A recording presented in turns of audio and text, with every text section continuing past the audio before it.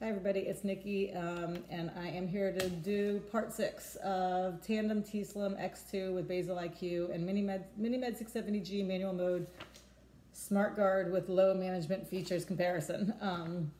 Part 6, resuming basal. This is no medical advice, this is all personal opinion. As I said, heavy personal opinion, but it's based on my experience and based on a lot of logs and a lot of, getting familiar with these pumps. Last section, I talked about what happens when your sensor, when you don't have a sensor value, what the pumps do when you lose a sensor value as far as suspends go. And as I said, this one I'm going to go ahead and look at resuming basal.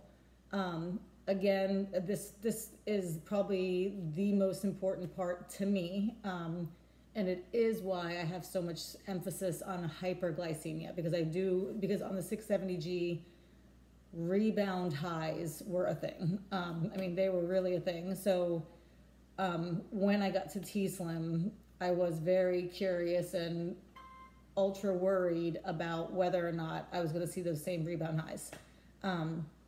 So when it comes to resuming basal, that really is the difference, because that's going to dictate how long the suspend was. So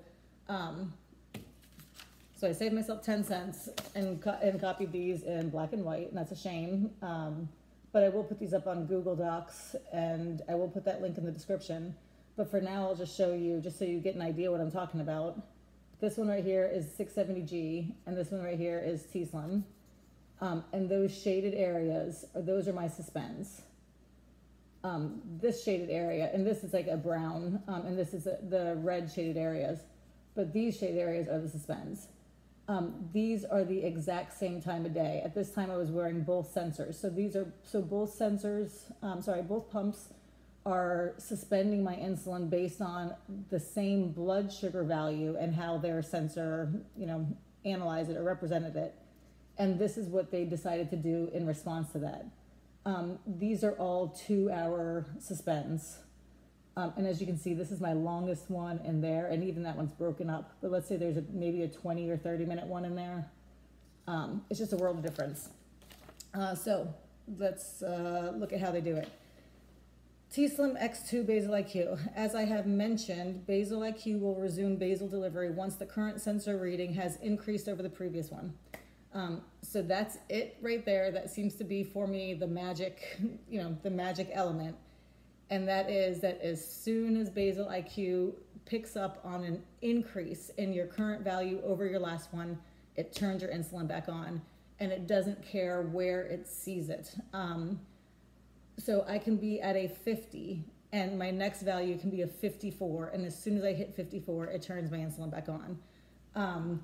I love this. I absolutely, truly love and adore this. I know that some people get very, very nervous when they think of their pump turning on their insulin at a 54. But what the pump is doing is it's picking up your trend, and what your trend is showing is that you're recovering.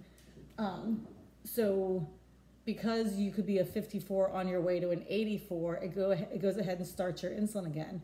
Now, as soon as your trend turns downward again, it cuts it right back off again. So it's not like it gets locked in. There's really a couple of pieces that are kind of the magical difference. One is that it turns on as soon as that sensor value shows an increase, but two, it's really flexible, and that it can turn around and turn right back off again, and then right back on again, and then right back off again, and it can do that according to what is happening with your sensor value, and the trend in your sensor value. I think that is huge. It doesn't get locked in. The 670G gets locked in. So it's as soon as it sees that you're falling, it turns it off, and then it just can't get out of that. Let's say at best in 30 minutes, but at worst in 2 hours. So it's blocks.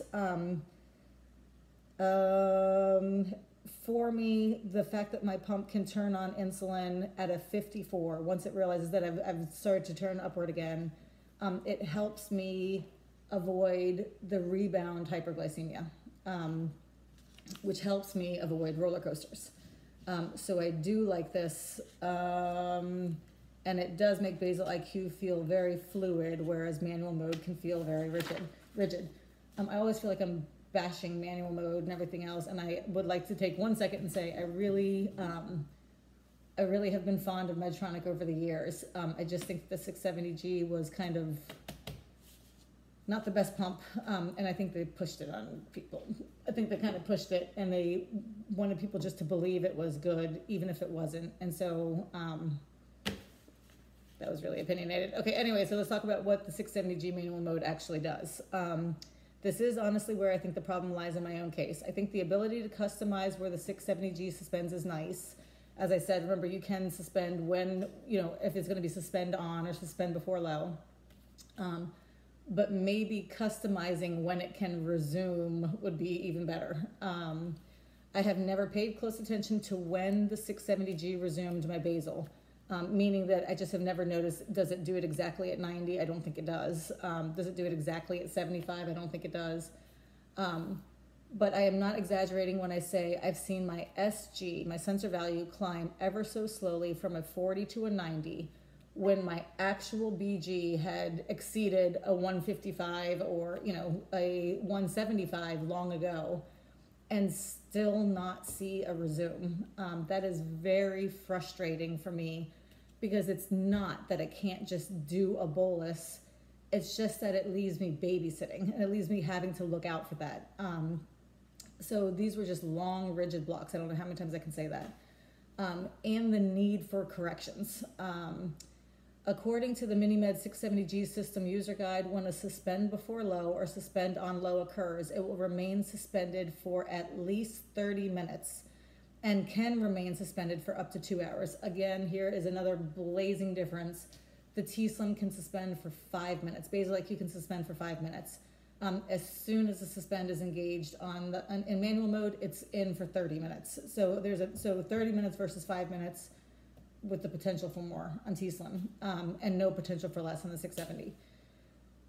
The user can also end the suspend at will, but this will be met with the loss of the feature for some time following. According to the manual, once the 30-minute minimum suspend time has passed, basal delivery will resume if the following conditions are met.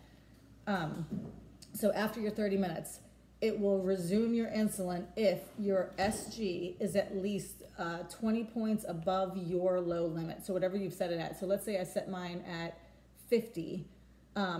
Once I've cleared 30 minutes, as long as I've reached a 70, it will resume my insulin. SG is, and the second one is SG is estimated to be more than 40 points above your low limit within 30 minutes. So my SG is estimated to be at least a 90 within 30 minutes. I have to tell you that those sound very reasonable, but there's something wrong. I don't know. Maybe it's just that the sensor just doesn't reflect that change soon enough, and maybe that's what it is. But it was really common to see a 2-hour suspend, or an hour and a half suspend. So there's just something that didn't work well for me with it. I also thought it was interesting, and I don't know what this is, but it says, according to the manual, once the 30-minute minimum suspend time has passed, basal delivery will resume if the following conditions are met, making it sound like both conditions, and I don't know if that's what it is. Maybe instead of it being one or the other, maybe it has to be both. Something didn't work for me. I'm 9 minutes in. Okay, of note, these are those rules I think I was talking about for the overrides.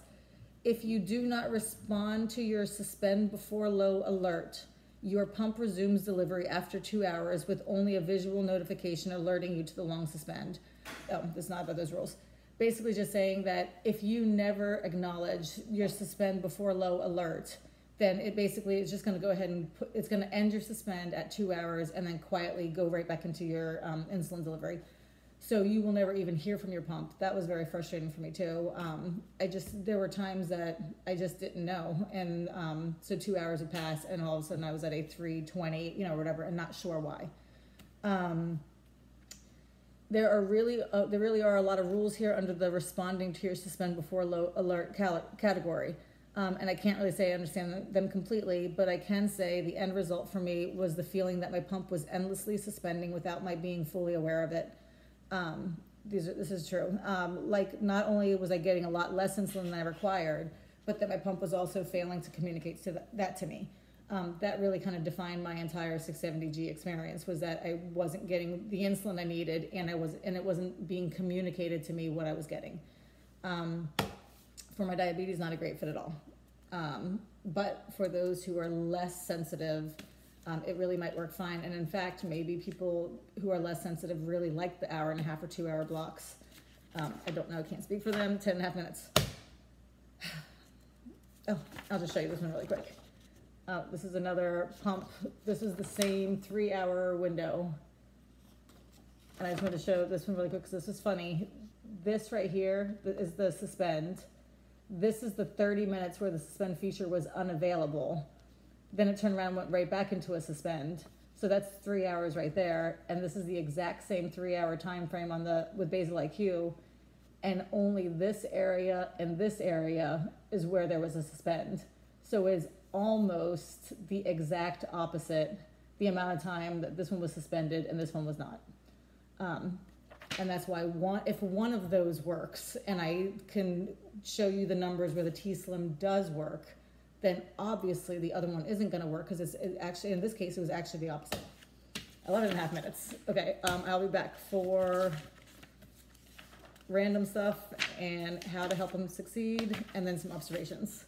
Thanks for watching. Bye.